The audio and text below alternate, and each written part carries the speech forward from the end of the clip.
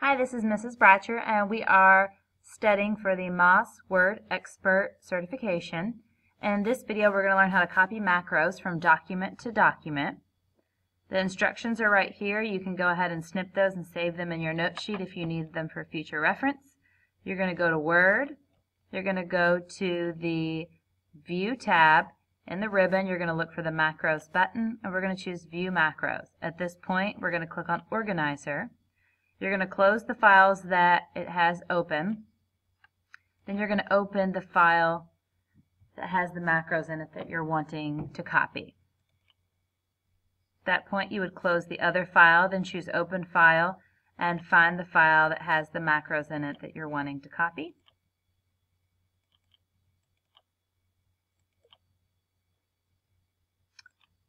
At this point, if your files had any macros in them, you could choose Copy.